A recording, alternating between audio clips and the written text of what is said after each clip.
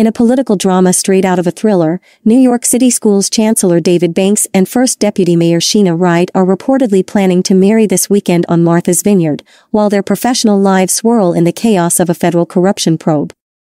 As Mayor Eric Adams grapples with charges of accepting illegal foreign contributions, Banks and Wright, whose Harlem home was raided by the FBI just weeks ago, may be seeking the protective legal shield of spousal privilege.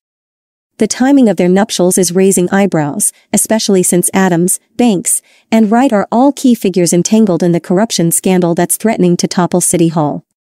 Their phones were seized during the raid, and speculation is rife about whether the couple is trying to shield themselves from further legal trouble by tying the knot. With Mayor Adams pleading not guilty, insiders report growing concerns about his political future, especially from Banks, a longtime ally who's stepping down as chancellor at the end of the year.